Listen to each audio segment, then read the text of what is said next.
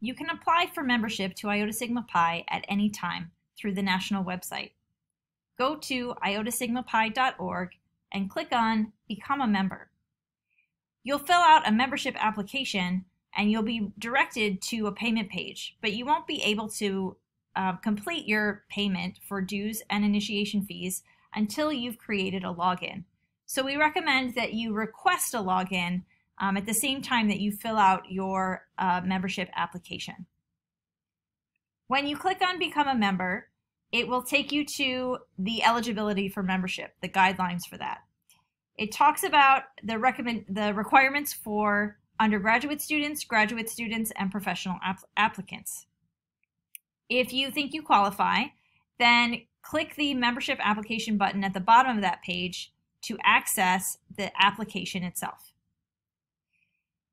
Complete all of the required fields that are denoted by asterisks, including member type, student or professional, and your chapter.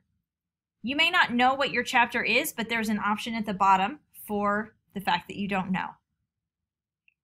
Include your first name, last name, primary email, primary address, and at least one of your academic trainings.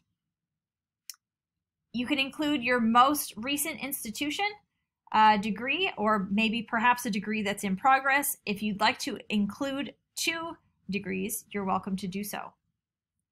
At the end of the page, there's an option for you to upload either your transcripts if you're a student applicant or a CV and resume if you're a professional applicant.